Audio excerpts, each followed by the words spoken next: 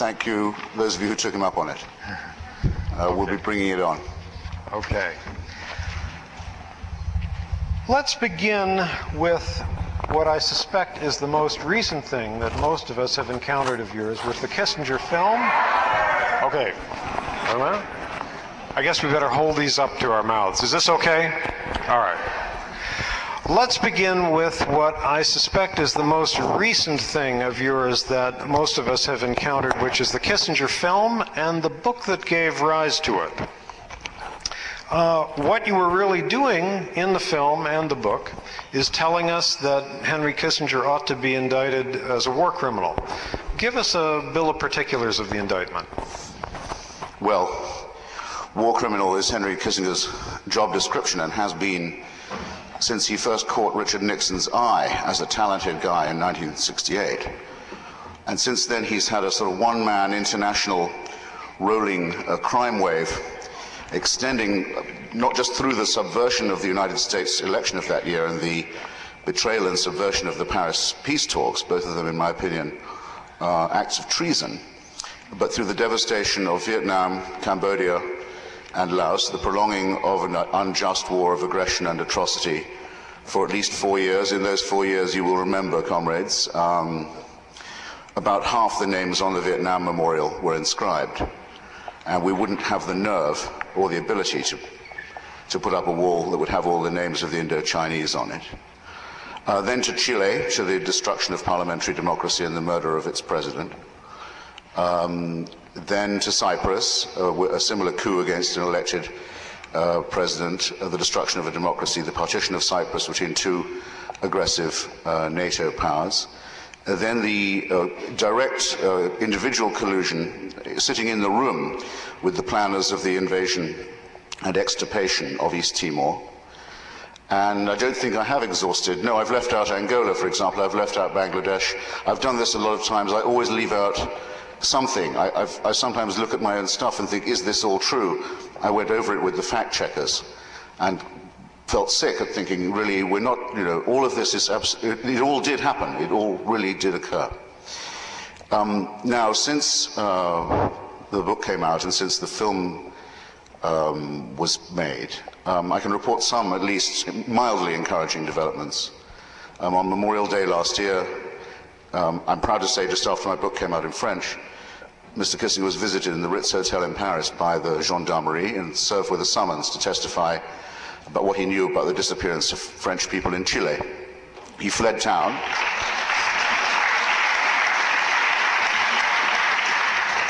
He fled town on the same day and hasn't gone back, and the summons is still current if he does go. Since then, the magistrates in Argentina, Judge Rodolfo Corral, who's the main prosecutor in the death squad cases in Argentina, have summoned him as well. So has Judge Guzman from Chile, the justice in the Pinochet case. I went down to Chile a few months ago and testified before Judge Guzman myself against Kissinger. A case is being built. The Brazilian government recently told Kissinger to cancel a trip, an official trip he was making. An attempt was made to arrest him on his last visit to London. It's not much, but the air around the bastard is being shrunk a bit. The oxygen's being taken away.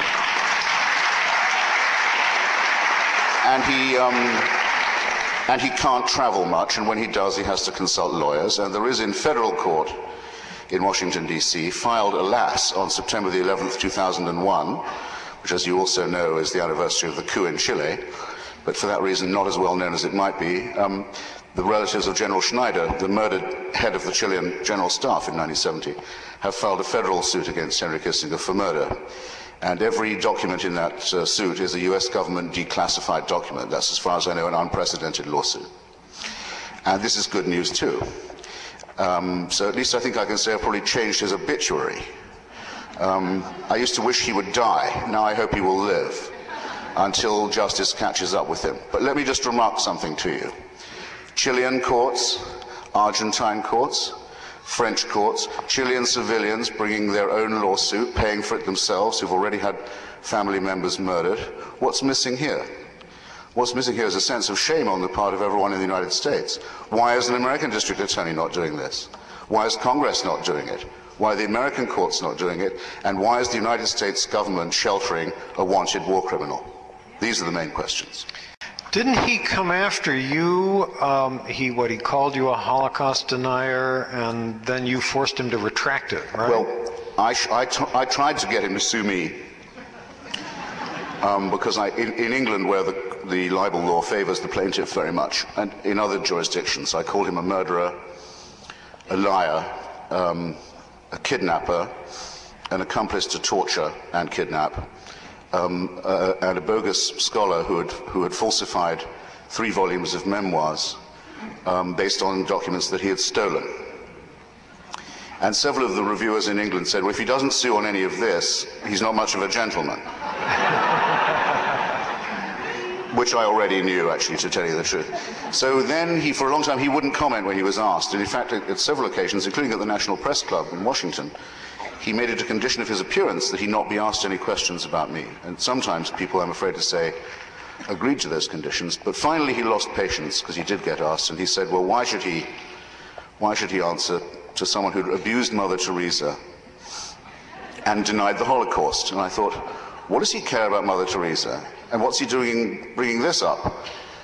So I wrote to him, or through a lawyer I wrote to him, I've never done this before, and said, I'll see you in court if you don't take that back. And shouldn't you be suing me? And his lawyers replied the following day and said, our client undertakes not to repeat the allegation. And I wrote back saying, that's not good enough. You have to withdraw it. He obviously thought it was worth trying. It's a powerful smear. And he did retract it, and you can look it up on my website if you like, the correspondence between us. But that was a victory of a kind. I wanted to see him in court because I could then have brought witnesses from Chile, from East Timor, from Cyprus, from Cambodia, and so on. We were getting it ready. Who could say, well, yes, and furthermore, we can show that the plaintiff is, the defendant is a habitual liar and has lied on a number of things and makes a practice of lying and has made a career out of it. We were looking forward to it. So it was the apology I didn't want.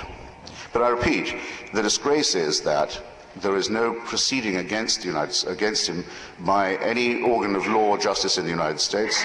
The United States shelters him as a wanted war criminal, and that the United States opposes the establishment of an international criminal court because it knows that it is sheltering a wanted war criminal. And he would certainly be defendant number 1, I presume, in that court. In looking back over your work over the years, one of the things that I've always admired is the way that you have been very consistent in writing about human rights issues and human rights abuses wherever they occur. Eastern Europe and Soviet era, Chile, South Africa, the Kurds, before anybody else was writing about them. You've always been a staunch backer of rights for the Palestinians, many other places as well. And unlike a lot of us, you actually seem to go to all these places. And I'm thinking, if the FBI and CIA have 150 pages on me, the intelligence services of many countries must have thousands of pages on you. And I'm wondering whether, in your travels, there have been any key experiences, key encounters that started you on this path, or were the key experiences, were they things that came before you started going to the various hotspots? Well, you make me sound more intrepid than I am, Adam, but I would say, if you asked what was a formative or turning point experience for me, it would probably be, there would have been 2 in the last decade. One was my last visit to Kurdistan, to the Kurdish provinces of northern Iraq, at the end of the Gulf War, where I visited Halabja, the town that was destroyed with chemical weapons, and where the wounds that are inflicted by weapons like that stick around for a long time. They keep burning on people's skin and flesh, and you can see this stuff still sizzling on people. You can see them still suffering from it. And I have a photograph of myself sitting on the unexploded chemical bomb that the Iraqis left behind. They tried to destroy the evidence, but they left one behind, and there it is with their Air Force markings and so on. I mention it because sometimes there are people on the right, and some fools on the left too, who still try and deny that it was the Iraqis that did that. The point I'm making about why it had a big effect on me, though, is slightly different.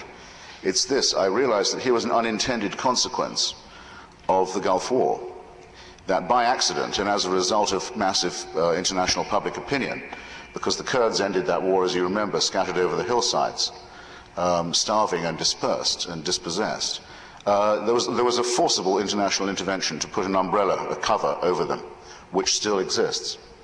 And so my question to those who talk too glibly about American imperialism is, would they now demand that American jets stop flying over Kurdistan and stop protecting the Kurds, or not? And if they would, I'd of course be very glad to hear their reasons, and if they wouldn't, would they examine those implications? Because I think they're quite important ones. Remember, there are, we think, probably not less than 30 million Kurds, maybe more, in Turkey, Iraq, Syria and Iran mainly, that they're the largest people in the world without a state, that they're the oldest cause of the left in the Middle East. I mention these things because it sometimes seems to me they don't get mentioned enough. Do you see in your ideal future a state for all Kurds in all the countries in which they are, or autonomy within the countries in which they are? Just get utopian for a moment. What would you like to see? Well, no, I think it's quite important not to demand, if you take a position of solidarity with some national movement, as for example, Edward Said and I produced a book of essays on the Palestine question back in 1982, before the last Intifada. And I've spoken countless times about this and written a lot about it, but I never want to take a position that is more militant, if you like, than the friends I have in this other movement. It seems to me for them to decide if they can compromise or not for me. And so when the Iraqi Kurdish leadership says, as it now does, it's content to be Iraqi, to say we are Iraqis, but we insist on being regarded as Kurds and granted autonomy, I don't think that's a betrayal, no. And since the Kurds in the neighboring countries also don't demand that they all be fused into one state, I don't feel that I'm being unduly moderate either. I think that's probably a fairly good rule of thumb. But I think they would be as justified in demanding a state as any other national minority with a common language and culture would be. And it's very much to their credit that they're willing, for the sake of a peaceful agreement, to give up quite a lot of their dignity and quite a lot of their history to regimes that, for past good and sufficient reasons in the past, they have no reason to trust. I think you were going to say, in the answer to my question before this, that there was another formative experience for you. Well, there was. I just want to say one more thing about the Kurds before we're done. These guys are for regime change, okay? My Kurdish comrades are. They've been for it for a very long time. They've been fighting for it for a very long time. They've lost swaths of population fighting for it. They're not going to be cheated of it. They think this time they can get rid of Saddam Hussein. They have many brave Iraqi friends willing to join them on this. My solidarity is with them in case anyone wanted to ask me about it. Okay. I am for, and have always been for, those Kurds and Iraqis fighting for the overthrow and destruction of the Saddam Hussein regime. I was for regime change before any Bush family member was for it. And if necessary, I'll be for it long after they give it up. But I'm for it, okay? And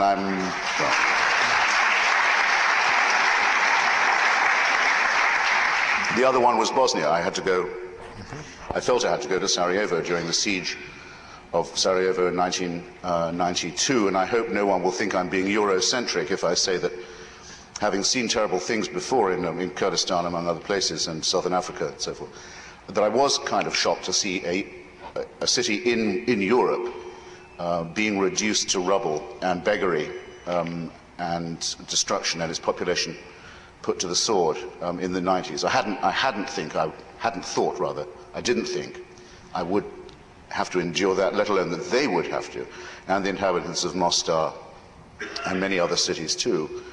And bad as that was, to see the Serbian Orthodox Christian racists trying to destroy Muslim Bosnia, but also the Catholic Christian Croatian fascists colluding with them in this operation, and with NATO colluding in the partition of Bosnia and dismemberment and destruction of Bosnia between these two forces.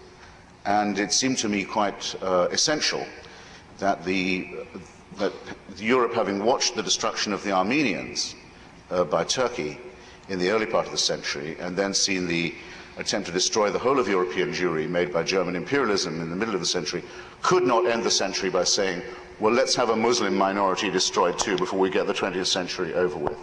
To watch that would be impossible.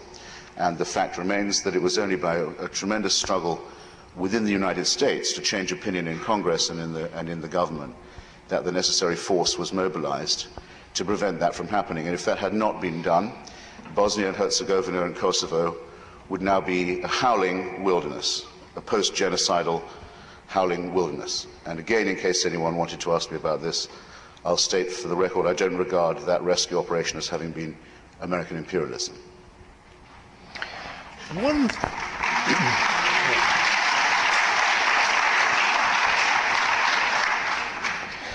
One theme I see running through what you've written is an extreme dislike of organized religion.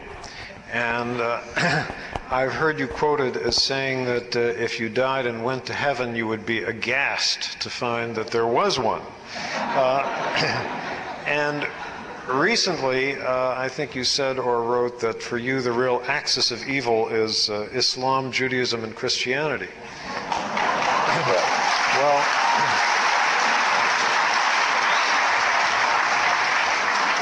as they say on exam essay questions, expand and explain.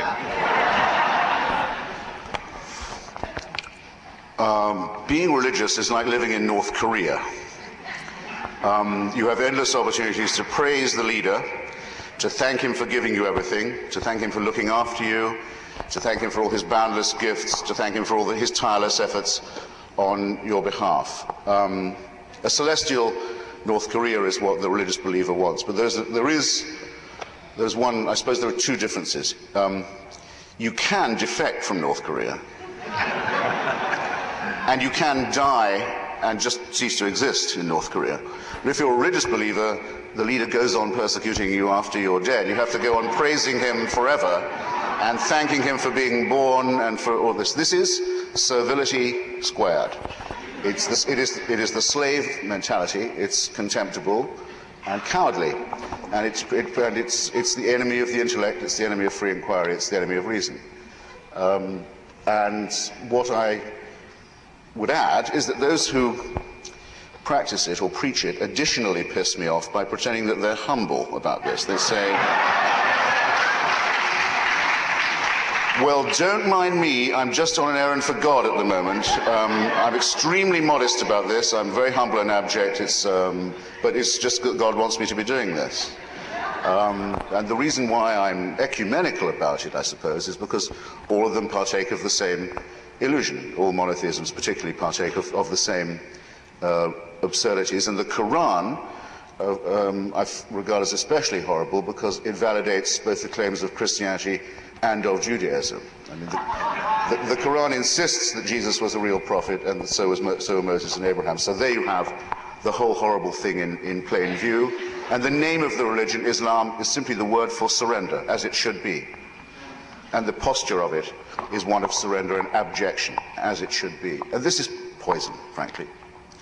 And I have nothing but contempt for it. And in case you wonder if I can tell the sinner from the sin, I can, but I have a slight contempt for the people who believe it too.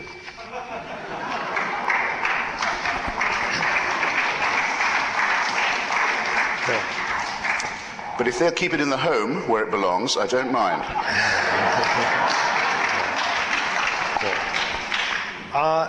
You've written that for you the September 11th attacks were a big turning point. Tell us about that. Well, I've written that I think the cliche is true that September 11th is a big turning point, that it did alter a number of things, and I don't dissent for once. I mean, I like to always think, well, what's wrong with the prevailing cliche or the prevailing wisdom? But in this case, I thought, well, that's true. That's what the Germans call a Tendenswende. It's a turning point. For me, it wasn't that much of one on the essential question. I thought that the 14th of February 1989 was the turning point. And that was the day when my friend Salman Rushdie received a directly incited threat of murder, accompanied with an offer of bounty. In other words, murder solicited for pay in public, in his own name, from the theocratic leader of a foreign state, of which he Salman, was not a citizen, for writing a novel. And if you like, I'll say all that again. Some people forget what the fatwa was. I, the Ayatollah Khomeini, will offer money for your murder for writing a novel. And I'll also offer a ticket to paradise to anyone willing to attack you or those who helped you with the book. And I thought, well, there you have it. A perfectly arranged collision between all the things I hate and all the things I quite like. The things I quite like, by the way, are free expression, the right to write novels without death threats, and so on. And I remember President Bush the next day was asked, did he have a comment on this? And he said no. Why should he? This is President Bush Sr. As far as he was concerned, no American interests were involved. And I remember Susan Sontag pointing out, well, it would be paltry to say Mr. Rushdie's then wife was an American who'd had to go into hiding with him. Might it perhaps be said that American interests were involved in, say, the protection of novelists from state-supported terrorism? Anyway, you don't get that now. You wouldn't get that kind of sappy, stupid comment now, because the long period of underreaction to theocratic fascism is now over. But until September the 11th, what I thought was that there was a great deal of underreaction to it, and an unwillingness to confront it, an unwillingness to confront the threat that it represents, an unwillingness to realize how ruthless it was, how much it means business for us. How certain its defeat is, by the way, but how absolutely we must hurry that defeat along. What about the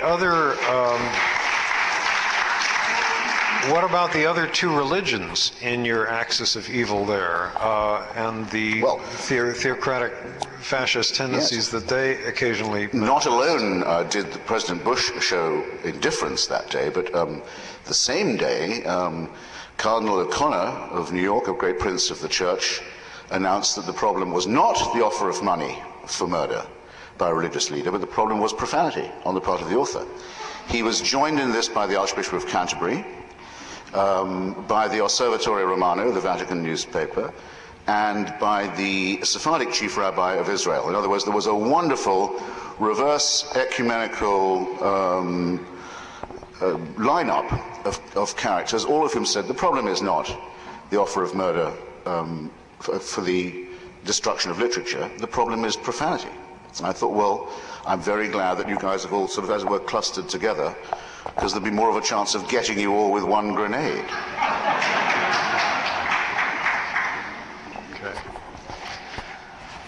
Okay, I want to move on to the subject. Then you could make them into fertilizer, and then that'd be the first honest day's work they'd done in their lives if you spread them on the fields. I want to move on to the subject that I think is on everybody's minds these last few months in the U.S., which is the possible war with Iraq. You have at times voiced general support for the prospect of going to war with Iraq. Are you still feeling that way? Under what circumstances? What would change it? Spell out your position for us. Well, in the first place, I'm not for a war with Iraq, and I don't think there will be one.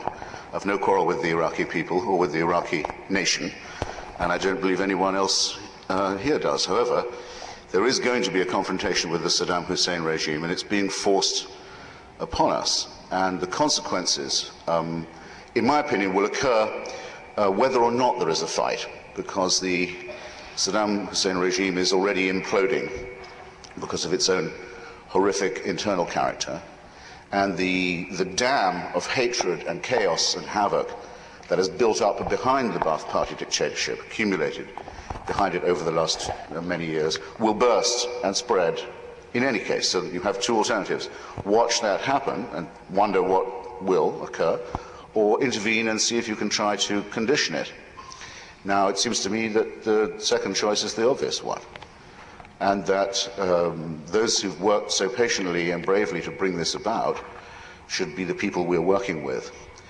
I mean by that particularly the Patriotic Union of Kurdistan, the PUK, but the Kurdish rebels in general, and the Iraqi National Congress. This should be not just a priority for the United States government, but it should be a priority of those citizens of the United States who consider themselves committed to human rights. If they imagine that just by watching it or staying neutral, they can, as it were, avoid or escape the consequences, they are quite clearly wrong. The Saddam Hussein regime has staked everything on the acquisition of the weapons of genocide. And if it was to acquire them, we know what it wants them for. it is also the sponsor of a great deal of international gangsterism. We're not completely certain of the extent of its connection with Mr. bin Laden. We know Mr. bin Laden supports Saddam Hussein. It's interesting. We don't know if Mr. Saddam Hussein necessarily supports Mr. bin Laden, but we know that the suicide bombers are supported and encouraged and paid for from Iraq. We know the Abu Nidal organization, which committed many murders among the Palestinian leadership, was supported and endorsed from Iraq. And we also know that there is a quite clear case to be made against Saddam Hussein for war crimes, genocide, and crimes against humanity. And the United States government, were it not for its protection of Kissinger, would and should be bringing that case before the United Nations and the International Court of Justice. But those who care about these things should be pressing for more action and more careful action and more action based upon the principles of human rights and not less, and not being neutral about it. But here, okay, both you and George Bush are talking about war with Iraq to eliminate Saddam Hussein. But beyond that, I sense that there are two different wars you're talking about. You're talking about, guaranteeing autonomy for the Kurds, pluralism, democracy, and so forth. But are those the purposes of Bush's war? And are the people that Bush is wanting to work with the same people that you would be wanting to work with to reconstruct Iraq after the war? After all, that general in Denmark who got arrested a couple of days ago, General Nizar Khazraji, who was one of the people I understand that the Bush people had tipped to lead an army in Iraq post-Saddam Hussein, he's now been indicted for his role in the gassing of the Kurds in the 1980s. So are you and George Bush talking about two different wars here? There is a faction of the administration that would be happy just to have a military coup. Just to have a military coup, yeah, in Baghdad. And has been working along those lines, and as you say, isn't very choosy about who it picks, and would settle for a military government. After all, that's what the CIA always does best. We can usually find you a general willing to take over. They haven't actually succeeded in that in this case. It wouldn't be the worst thing. It would be better than the status quo, and it would at least lead to an invitation to the inspectors and others to come in and identify and destroy the sites where weapons of genocide are being incubated. But no, you're quite right. It wouldn't satisfy me or the long-suffering Iraqi or Kurdish people. And then there's another thing which the administration won't say, but I know is split about. I mean, what this really is a war against Saudi Arabia. That's why the Saudis are so against the regime change in Iraq, and that's why they won't even let the base the United States built for them be used for it. Because they know that with Saddam gone, their buffer state and client is gone, and they also know that with the recuperation of Iraqi oil, their oil monopoly and oligopoly in the region, with which they've helped to spread bin Ladenism around the globe, is gone. And I can't wait for that bit to happen either. I accept the logical and probable consequences of this, in other words. There's going to be some terrific domino effect here. Sometimes you hear people on the left saying, well, it might destabilize the region. And I say, well, I've heard worse words than instability, actually, when it comes to the Saudi monarchy, for example. And there's an extraordinary boldness on the part of a wing, at least, of the Republican intellectuals, in that they've decided to make war on what they used to think of as their status quo. And I don't think that the sheer drama and interest of that and the possible excellent consequences are sufficiently discussed. Well, if you talk about destabilizing the region, don't the recent election results in Pakistan and Turkey make you think that if things get riled up, it could in fact strengthen the forces of Muslim fundamentalism? No, I don't, because for three reasons. One, well, there's a general reason which would apply to all of them. Even if these forces are elected, they will find you can't run a society out of the Quran. It can't, or any other holy book. It can't be done.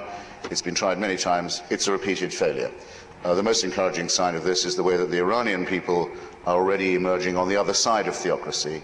They've thrown it off, especially the younger generation. They've repudiated it so far peacefully and so far I'm glad to say, without any outside help, it's the most single encouraging thing in the Middle East. That's why you never hear the peace movement types talk about the Iranian street.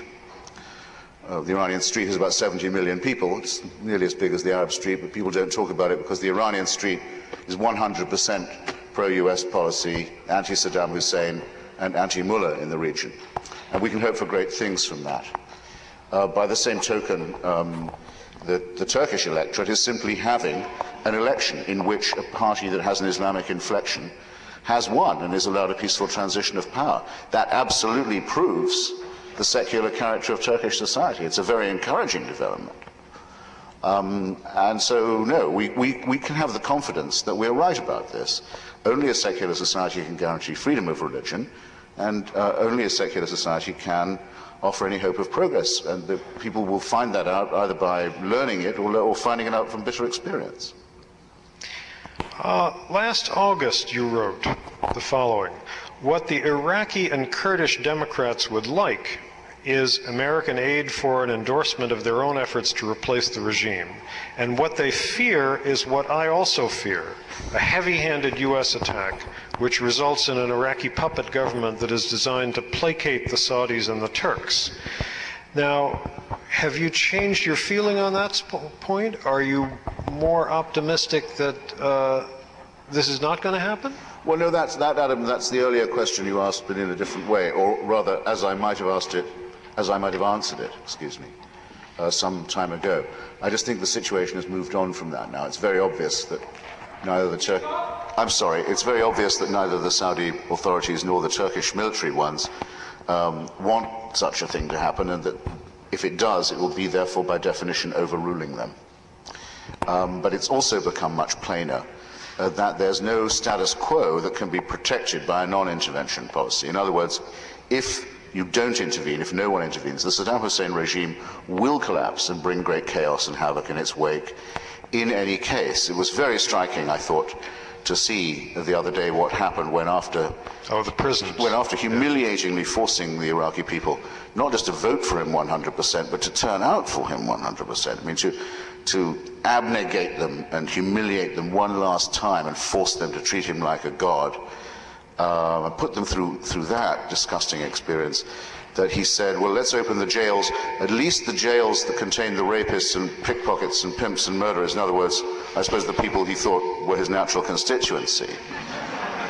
And find that within hours, the guards and the warders at the prison were helping to break down the bars and the walls and let out everybody, or at least everybody they could find, because most of the families who came to the prison gates found that their loved one isn't on the list of detainees, has been probably sawn in half on a table, and a video made of it for his family some time ago. And there were spontaneous demonstrations in the streets not long after that, and the police quite clearly had no instructions about how to deal with them. That's the Nicolae Ceausescu moment. That's the moment when the man's made his last mad speech from the balcony. He's beginning to go nuts, beginning to consider concessions. It means it's over morally, and it's about to be over politically. The only question is, are you going to help with the intervention, or are you going to be neutral about it? And even though I tried to hedge in what you quoted me as saying a few months ago, I was at least clear on what side I was on.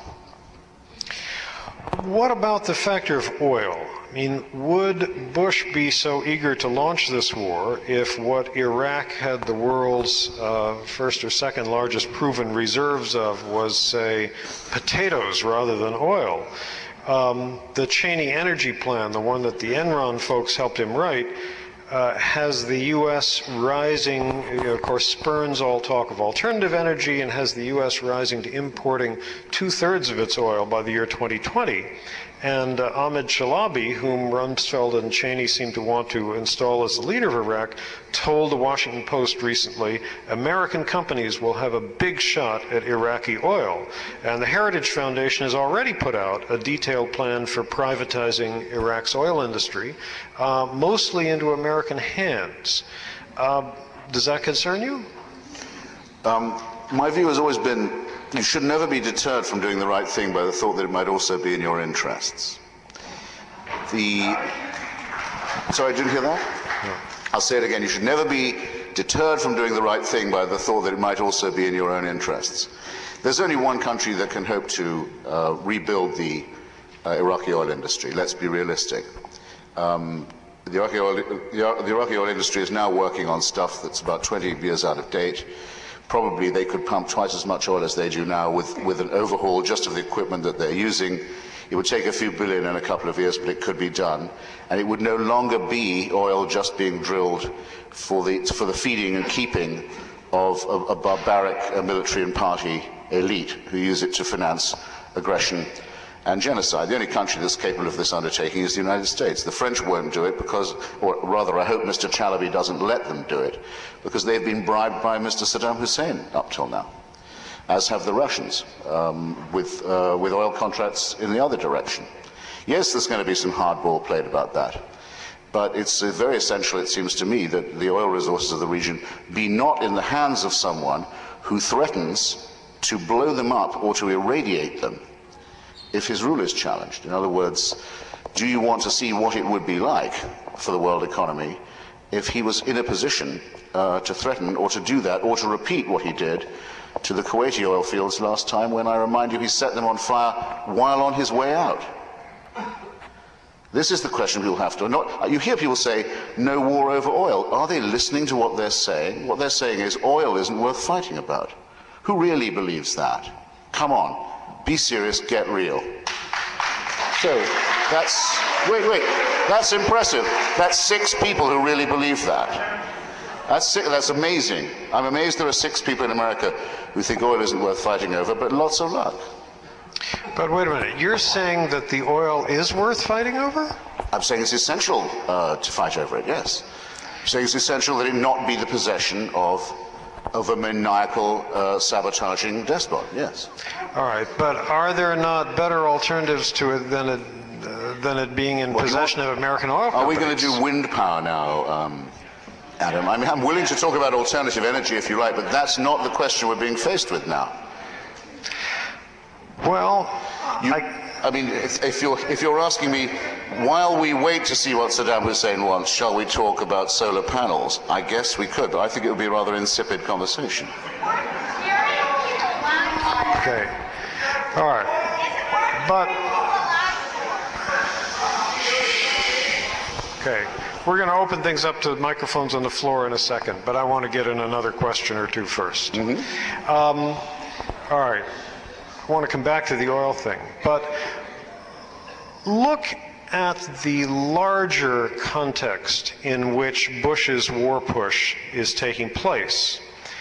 My fear is that is less the repercussions of the war against Iraq, but the fact that it's happening in the framework of his doctrine of asserting the right to make a preemptive strike and impose regime change wherever it wishes, wherever it wants to. Now, you and I may favor regime change in Iraq, but Kissinger was in the business of regime change. And if Bush has established this, if Bush establishes the precedent of being able to do this at will in Iraq, are we not worried about where he's going to do it next? What about Brazil, for example, where a government has taken power much disliked in Washington? It doesn't worry you? That's a very good counterposition, but I think you'll see at once that between moving into Chile, overthrowing a government that has a constitution and that does have elections, and murdering its elected president, and moving into Iraq and sponsoring political parties and elections and destroying a dictatorship, there is a difference, and not just a factual one or a practical one, but also a moral one. In the northern provinces of Iraq, the provinces that are currently under American protection that I mentioned before, there are, to my knowledge, 21 newspapers, several political parties. A friend of mine, Dr. Bahram Salih, a very fine guy, has just been elected the Prime Minister of that part of Kurdistan. This means that we're not just bluffing or fantasizing or being utopian when we say that we have some achievements to point to. In the meanwhile, in Bahrain, in Qatar, and to some extent in Kuwait. Elections are being held, women are being allowed to vote in them and run in them.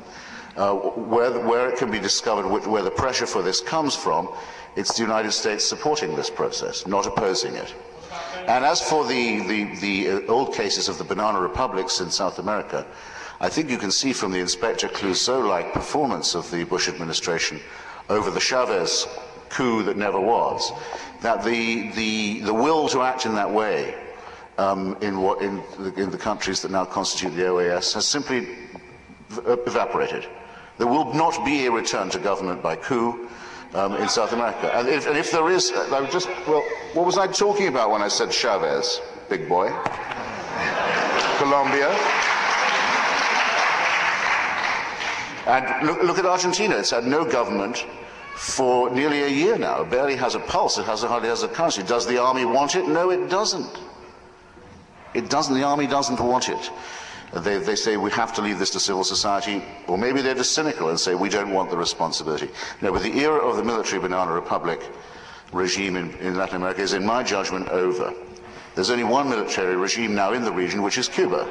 There's only one regime in the area that is run by men in uniform, and it's in Havana. And of that one, I think probably the United States wouldn't mind a regime change. Well, that's an old story. In the 1980s, not a very creditable one, alas. In the 1980s, Wolfowitz and Pearl were calling for a U.S. military invasion of Cuba. And you don't have any fear that... No one's calling for it now. It's not even on the axis of evil. But Cuba might it be promoted occasionally there? People like John Bolton remember to insult Fidel, the maximum leader, but the fact of the matter is, as everyone in this room knows, one way or another, the thing has run so far out of steam that everyone's just waiting for it to end in its own way, and there's no need for a fight over it. That's the situation. Sad in a way, because the Cuban Revolution once meant a good deal to the people of Cuba and to the neighboring countries too. And it's one says this with some regret, but it has to be faced. But no, there was not going to be a return to the golpe and the caudillo in South America, and we would know by now if there was going to be. I'm going to ask you one final question about the Iraq War, and then I think it's probably time to open up the mics on the floor. And my final question is this. Imagine that you are Osama bin Laden. You're sitting in your cave in Afghanistan or Pakistan, or maybe in your luxury apartment in Lahore, or maybe in the basement of a mosque in Saudi Arabia. We don't know, wherever you are. You're thinking, what's going to be my best recruiting tool? Would not a U.S. invasion of Iraq be at the top of your list?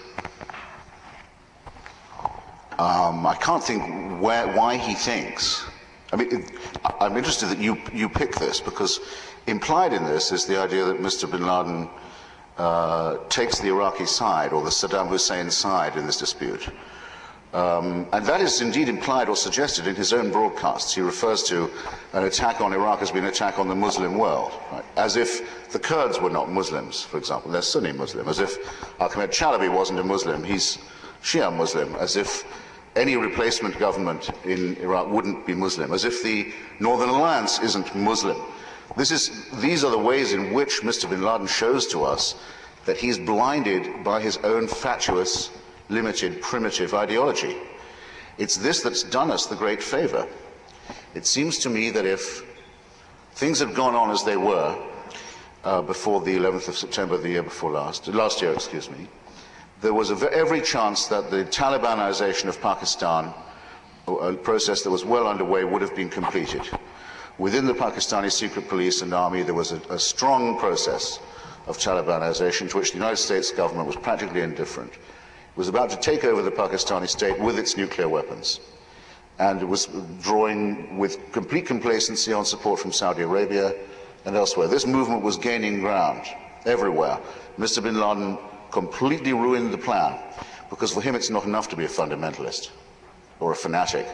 For him there must be a grand opera. There must be the real gesture of propaganda by deed and martyrdom and sacrifice. And he has made it certain.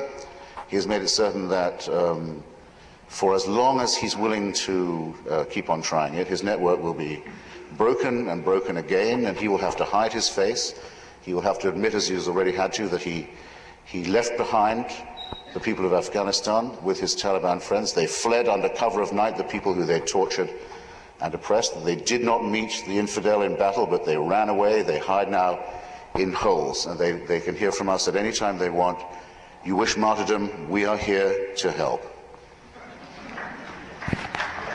Let me add one more thing about Mr. bin Laden, because I'm really shocked how little attention it's got. If it's true, as it seems to be, that this statement is originally from him, I hope you noticed his justification for the mass murder of tourists in Bali, in Indonesia. Did you? He said, Australians have to be punished because of the role of Australia in assisting the independence of East Timor.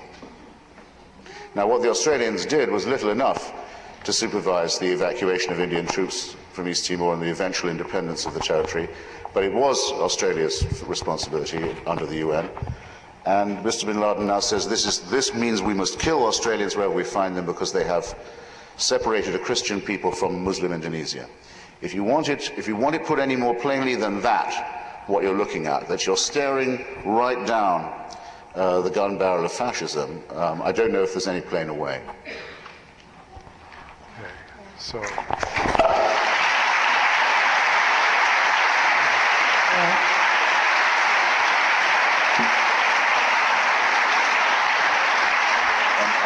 On no account can I have a second from the microphone. I'd like to lay down just a few rules for the question period. First of all, if you'd like to ask a question, I think there's 2 mics. You can line up at the mics and we can go back and forth. We're going to let our Young Activist Award winners ask the first questions if they want to. Do you want to? Okay, so Harmony and Genevieve, could you go to you?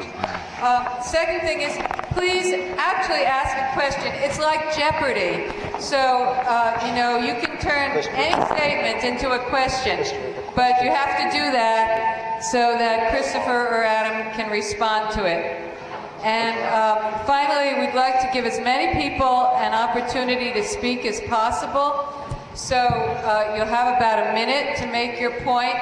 And when there are 15 seconds left, I'll hit my high-tech timer.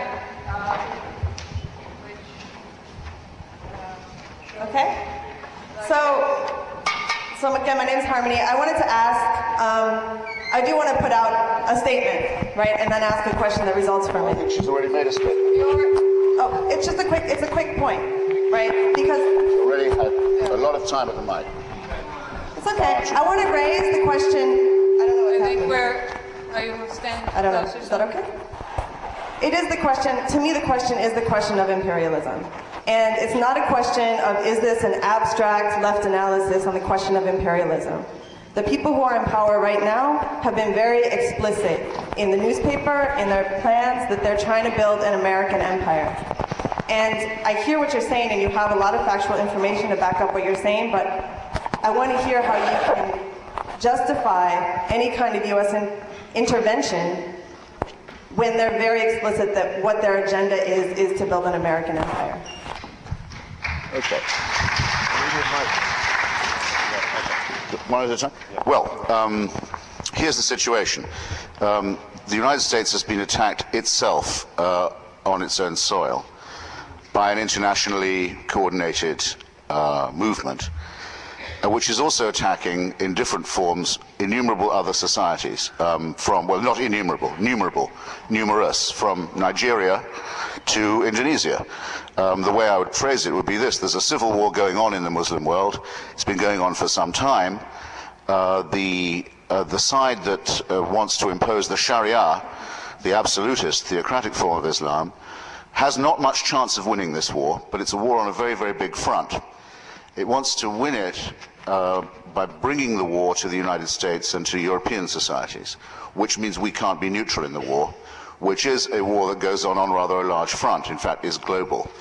Thus, yes, there will have to be for a very long time a globalized sense of engagement and commitment to make sure that our Muslim allies, who also don't want to live under Sharia theocracy, do not lose this international civil war.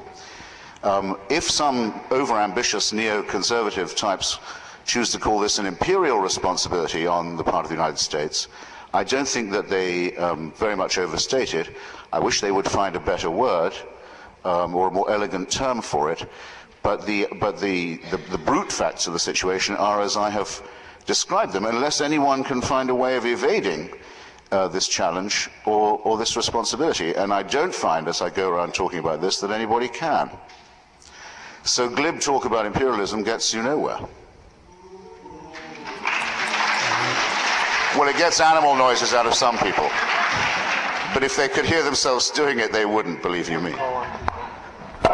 Questions that you're having from the audience makes me want to ask you, where do you think the left is going now with this new kind of war? Usually our enemies are people that are really good guys, and in this case we have Islam fundamentalists, and I have noticed that the left is absent on so many things. For example, when Iraq beheaded all these women, and a lot of human rights groups were pretty upset about it, the left didn't say anything because it wasn't clear. So these are the kinds of things that keep me up at night, and I'm wondering, I think they keep you up at night too. Where do you think the left is hitting, and where would you like them to hit? And is there a left that you think is a responsible response to what's happening in the changing world? Well, you know, I mean, I'm really tempted to take that as a statement, and a very good one too. I mean, not just of your own observation that the left has failed a lot of these tests, but of the realization that something ought to be done about it. But I hope I've given you an idea of what I would think about that by now. Have I not? I mean, if people really think I haven't, I'll have another try. But if you take the case of say September the 11th, you have an organization that is partly a really corrupt multinational, I'm talking about Al-Qaeda now, partly a really corrupt multinational corporation run by Saudi capital and supported by the Saudi oligarchy and the Pakistani secret police. It's partly that.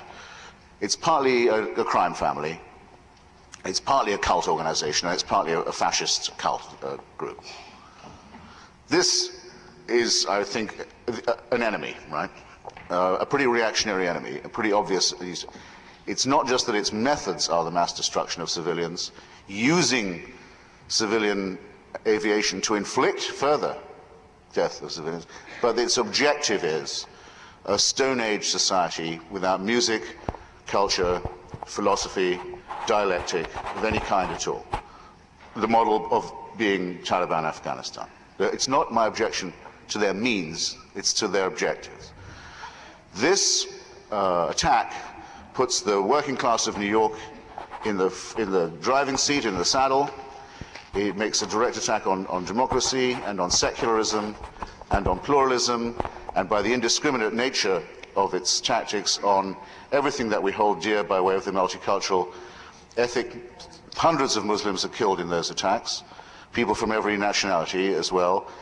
You couldn't really have a more clear confrontation between, let's at least say, left liberalism and the right. And the left says, well, I don't know, what about East Timor? This is disgraceful.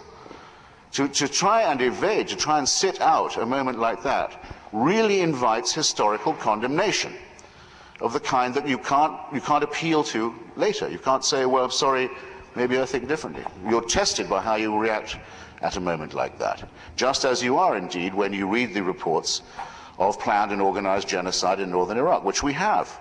We have all the evidence to charge under the Genocide Convention. And the Genocide Convention, by the way, mandates immediate action by any state as soon as the information is received, either to prevent or to punish. People who are looking for neutral or evasive positions here, I think, do not deserve the name radical. So what you're really asking me is this, is to say what I've come to believe, which is that a very large number of the American left have become a status quo force. And what they really wish about all this is that it hadn't come up, and it hadn't happened, and we didn't have to think about it, because then they could go on with their domestic agenda, whatever that turns out to be. Perhaps prescription drugs for seniors. As you say, sir. As you so rightly say. I find your allegiance to the Kurds admirable, and a number of other points of your... Michael, could you stand back a little? I think it's... Your allegiance to the Kurds is admirable, and a number of the other points you're making are very sound from, as it were, a local or a regional perspective. But by talking about the evils elsewhere, enables you to simplify the situation and kind of slide off from addressing the question directly, which I'd like you to deal with directly. There's deep concern here about the triumphalism and ascendancy of the United States, not in abstract terms, but in a real historical situation in which its driving forces and character are in hands, how can I say it delicately, worse than they have ever been in my life. Okay. I never thought I wish to have Richard Nixon back as just a simple egomaniacal thug. He looks like Mother Teresa, looks like, by comparison. Okay, would you please address this question directly? What about the problems with American ascendancy in this situation?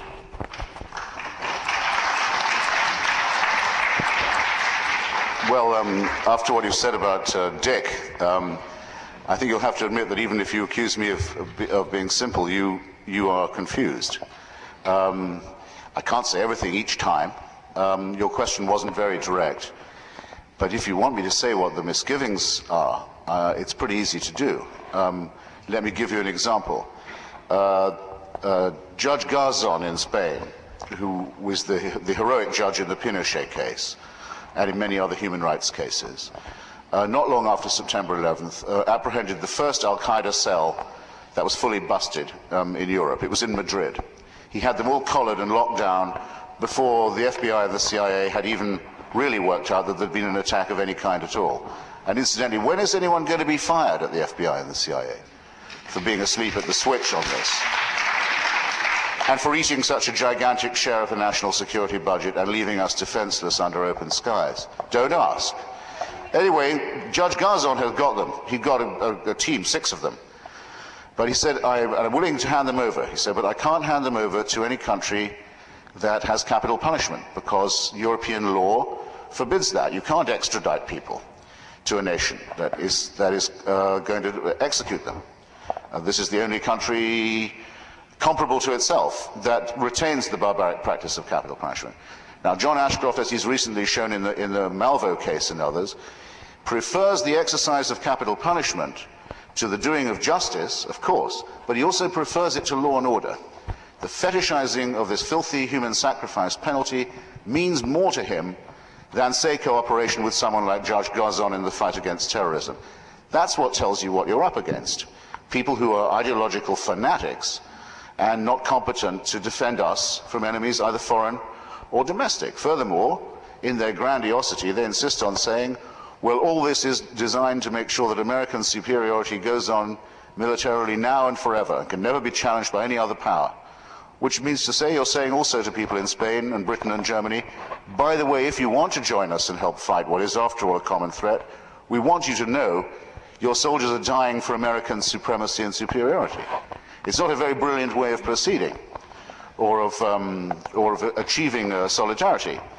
And I could go on, and I hope you wouldn't doubt me, as I've generated in print and on screen a number of other criticisms of this kind. But don't mistake me.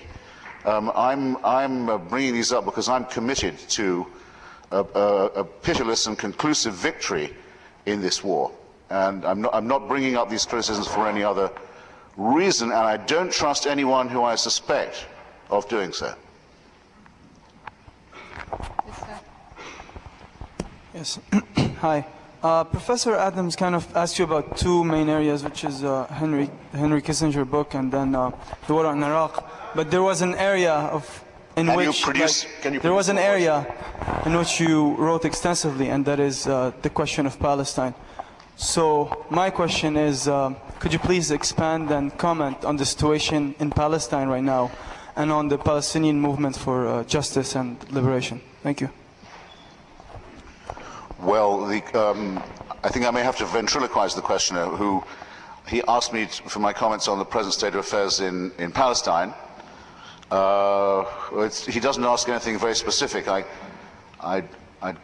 I don't feel just like running off at the mouth about what I think about what's going on. Well, you should. It's a subject worth running. Yeah, but I'd like about. to be asked I'd like to be asked a question, if you know what I mean. It's like saying talk about yourself. You know, you suddenly think, All right, well, I know the subject, but I wonder what the hell. I have a question more specific. The question would be: Is the two-state solution still viable in your? That's much better. thoughts? That's a lot better. Thank you. Well, that's much better because it dramatizes something very important. It's quite clear that the present government in Israel hopes to avoid it or forestall a two-state solution by completing the annexation of the occupied territories as quickly as it can and pronouncing that a fait accompli by making it undoable. Some people, Meron Ben-Venisti for one, Eyal Weizmann for another, have produced impressive documentation suggesting that the annexation of the territories is already nearly complete. And this, of course, very much reduces the pressure on Palestinians to consider a two-state solution as their program either. And one of the appalling consequences, or causes of that, because I believe it to be both cause and consequence, is the decision by some Palestinian organizations to conduct attacks within Israel itself upon kibbutzim or old people's homes or civilian targets within the borders of pre-1967 Israel, and suicide attacks, murder attacks in Jerusalem and elsewhere, which quite clearly express the intention to remove all Jews from Palestine. Now, that is, of course, precisely the propaganda with which Ariel Sharon would like to deal, because it justifies his own rejectionism. And in my opinion, the Palestinian parliament, for example, would already have voted Mr. Arafat out, as it nearly did, if Mr. Sharon hadn't confined Mr. Arafat in Ramallah. So there's another negative dialectic here, if you like, another negative ecumenicism, where the thuggish elements on both sides feed upon one another. Well, here, clearly, a very special responsibility descends upon the United States, which has the power to arrest these settlements and the power to enforce a solution, and instead pretends to be both a mediator while in fact it's a participant. And that seems to me something that American voters and citizens should long ago have forced them to decide about. Is the United States a mediator in the Palestine dispute, or is it the patron and armorer and financier of one side in it? We can't go on like this much longer.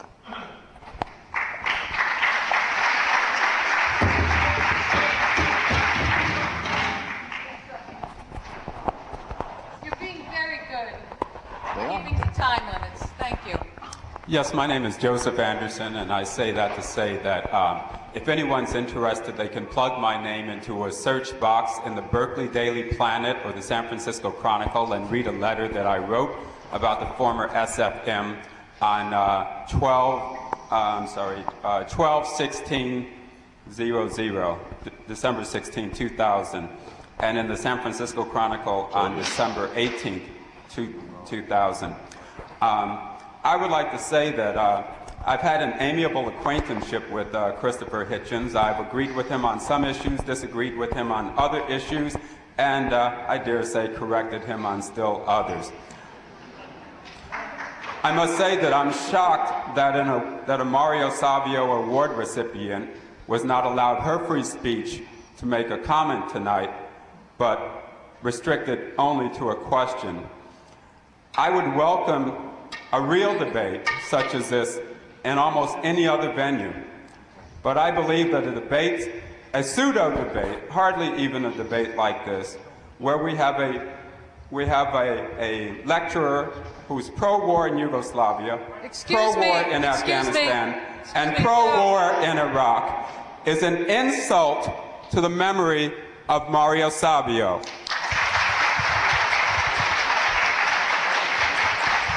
And I hate to say this, but I believe that Lynn Hollander Savio has become the Coretta Scott King to the memory of Mario Savio. Okay, excuse me. This is an insult. Why don't you guys clap that too? Why don't you clap that too? This should not be allowed Go on, clap. to happen. Monkey. Excuse me, could we have the next question, please? The Guardian news... Contemptible remark. Shameful, contemptible remark by a guy who always comes to my readings, always takes up everybody's time, always awards himself airtime, and never buys one of my damn books. Probably because he can't read. You talk more than almost anyone I know. Okay. No, leave him there. Leave him there. It's fine. Leave him there. Could you go on with the next question, please? The Guardian newspaper. You knew what you looked like, mister. Its comments on when you compare what they said about September 11th, you compare it to what they wrote about the sarin gas attack in Tokyo or the bombing of the Oklahoma Federal Building. In your opinion, what about September 11th was so attractive to the Guardian newspaper? I didn't get the last sentence. I'm sorry. Like, in your opinion, what about the September 11th attack was so attractive to the editorial staff of the Guardian newspaper? Manchester Guardian, so it's your countrymen. What about the September 11th attack was so attractive to the editorial staff of the Manchester Guardian? That's an extraordinary question. I mean, I don't really think it's a proper question for me. I've no insight into their editorial processes. If you mean why did September the 11th get more coverage than, say, the sarin gas in the Tokyo subway, which I believe you mentioned?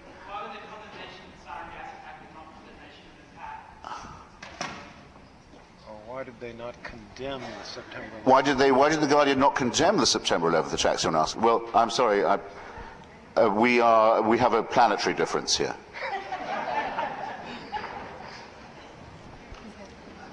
You managed to do this whole presentation I agree with you 100% on the crimes of religion.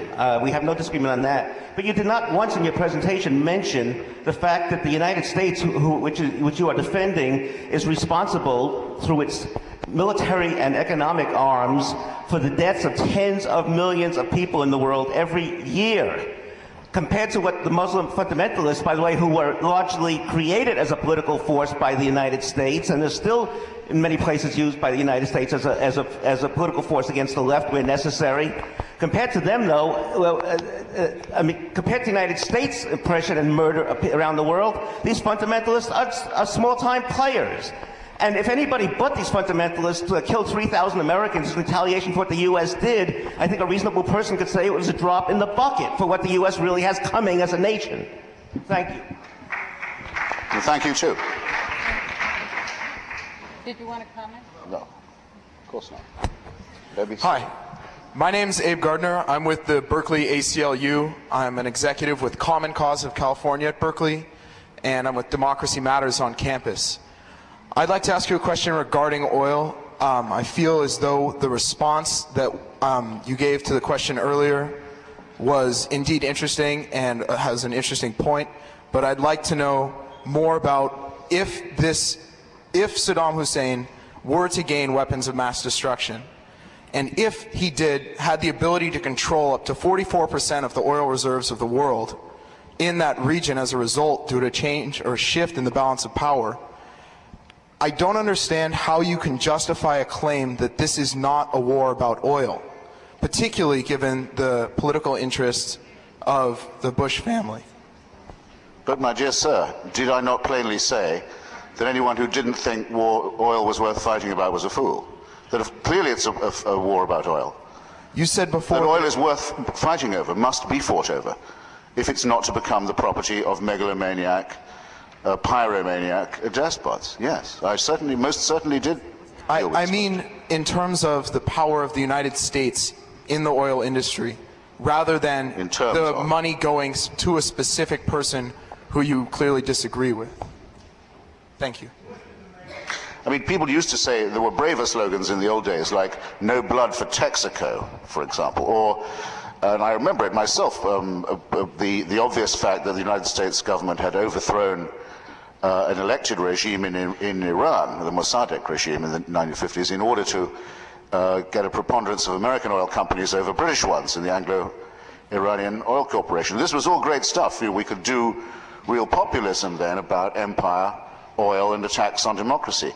The sad thing is that none of it applies now, as you can see from the whimperingly no-good slogans that you get, like "No war over oil," which means nothing unless you think oil is unimportant. Now, it bears on an important question that hasn't come up, which I might just take a minute on. many people say, look, Saddam Hussein may be horrible. Everyone likes to clear their throat this way and say they don't really like him. Everyone except Ramsey Clark and a few fans of the Ba'ath Party want to get this out of the way. Of course, we agree he's a bad guy.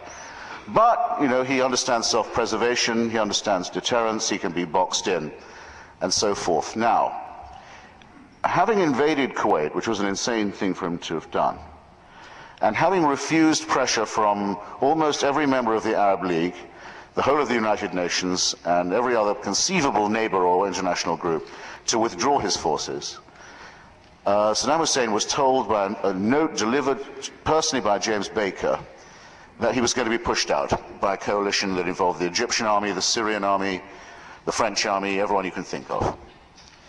But there was no chance that he could resist being pushed out, but he was to not do two things. He was not to try and use nerve or chemical gas agents on American or coalition forces, on pain of what were called the most extreme and severe consequences. And he was not to set fire to the Kuwaiti oil fields before he abandoned them. Now, we don't know, at least I will claim I don't know, whether the Gulf War syndrome and some other illnesses do result from some rash commander, perhaps with orders, trying out nerve gas in that war or not. The jury's out on that. There's a strong suspicion that he did, but there's no doubt at all that on his way out of Kuwait, he blew up the Kuwaiti oil fields, set them ablaze, flooded the Gulf, killed, for those of you who care about these kinds of things, and I know you do, killed huge numbers of seals, birds, that kind of thing. While I'm in Berkeley, I'm not going to waste this opportunity. Generally behaved very bad, but also insanely, megamaniacally, pyromaniacally, and without rationality. Now the question is, do you want to find out what this guy would be like if he ever got the uranium or the plutonium? Do you want to find that out or not? Or would you rather say that we've seen enough and we would rather take the side of his enemies and of his people and see the last of him? I think that's a no-brainer myself. There's another guy advertising his wares from the back of the hall. A cheap peddler crying his wares from there. We're not going to... No takers, I understand. So we're not going to get everybody to come to a consensus, so that's fine. Let's go. In 1989, Benjamin Netanyahu told a group of... I'm too tall, the microphone's too short. It's fine.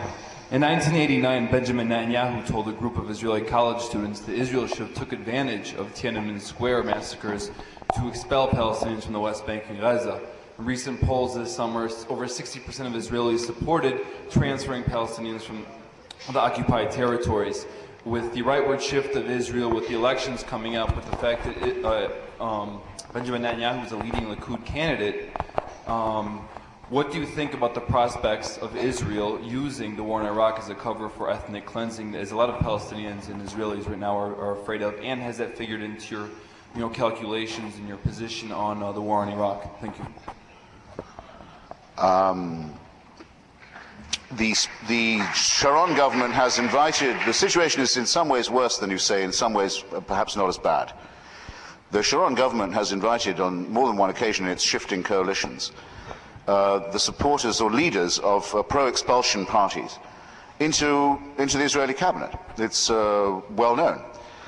People who openly advocate what is disgustingly called transfer. In other words, the forcible deportation of the remaining Palestinians of the West Bank and Gaza, either into Jordan, across the river, or into Gaza, into a kind of massive holding pen, pending a further solution.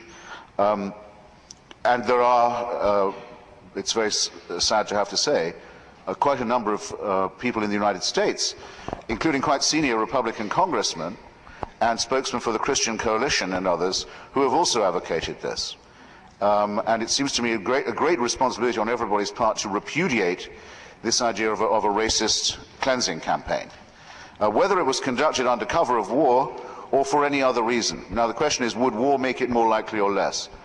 I personally think it makes it less, but I hope I'm not being optimistic, because the United States government in such a case, it seems to me, would have no choice at all but to forcibly restrain Israel or any crazy general or politician who like the idea from taking advantage of a war which involves the international interest, the will of the UN, and a whole number of other very important civilizational questions. For Israel to take advantage of such a thing, to pursue a policy that is evidently racist and repulsive, would be unpardonable, and I think would be opposed.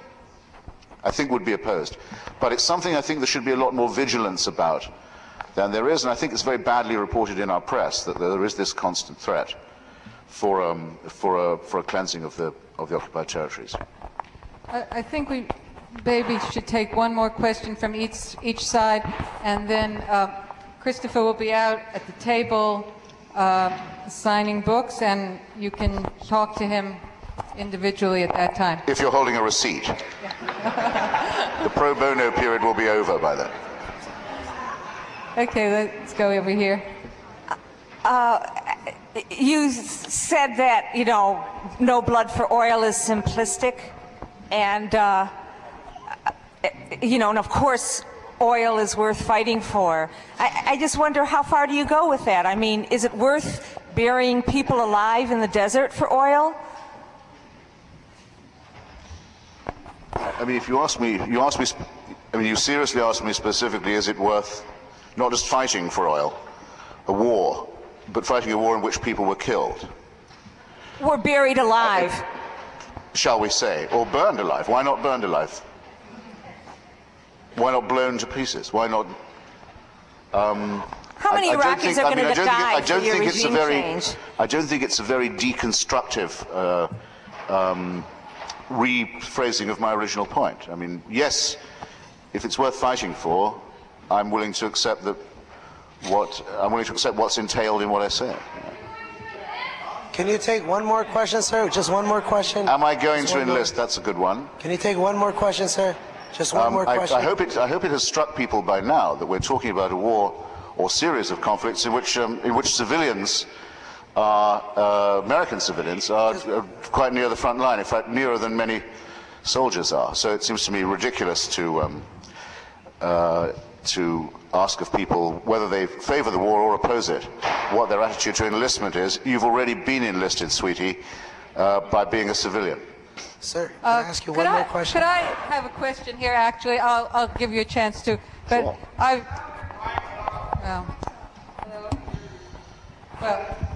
Yeah. Okay. I've noticed. Christopher, I've read a lot of what you've written in the past year, and you never talk about the people who may be killed in this war, not the Iraqis or the Americans. And I think when you talk about the Americans who are on the front lines, you are conflating the Iraqi war and the bin Laden forces, which are not one and the same, in fact. And I would just like you to address the question of the numbers of people that may be killed in this war, and is the consequence, and at what point is that consequence outweighed by, the oil? How many people are worth killing in order to protect the oil? Well, it's very flattering of you to ask me as if I knew the answer to whether more people. It's very flattering. Excuse me. It's distinctly flattering to be asked, so respectfully and politely, I must say, as if I might know whether more people would die whether Saddam Hussein forced us into war now or later.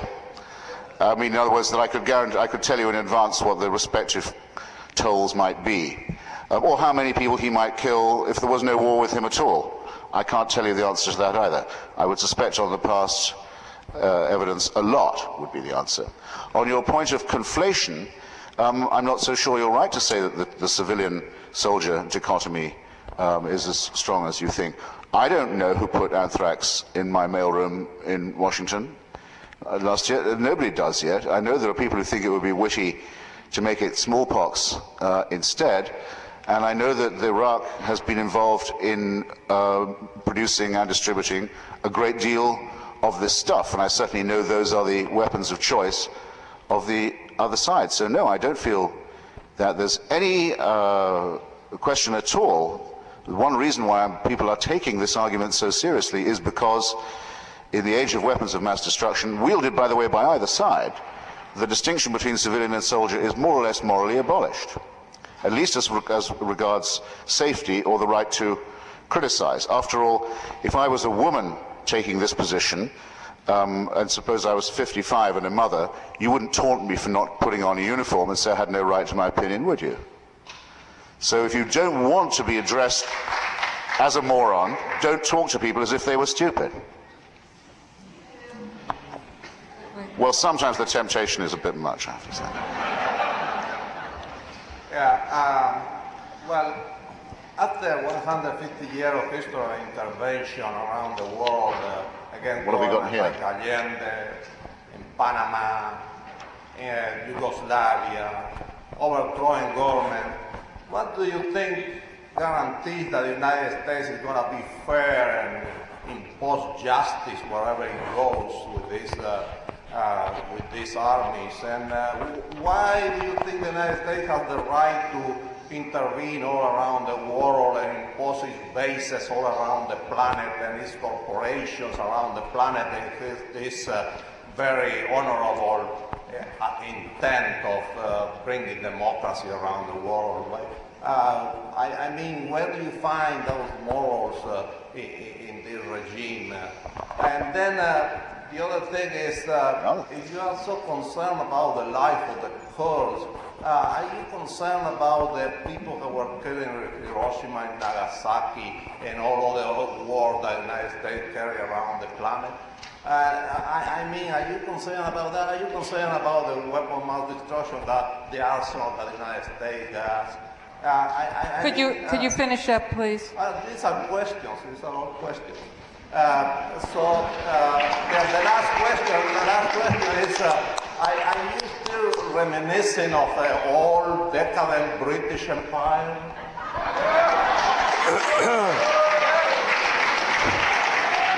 I never thought I'd be doing this, but I'm going to have to ask you to repeat the last bit. How perfectly ghastly. Well, maybe someone can tell me what the British bit was. Am I reminiscent of it? Well, that would be for someone else to say. Am I nostalgic for it? I could say. But I think, as with the rest of the question, I'm going to make an arrogant assumption. I'm going to say that I don't believe anyone will object if I say I've had enough of it. And I have answered all those questions already, and it's time for me to go and sign books. But thank you very much indeed. Can you take one more? Can you just one more, sir? I came a long way. Mr. Hitchens, can you take one more?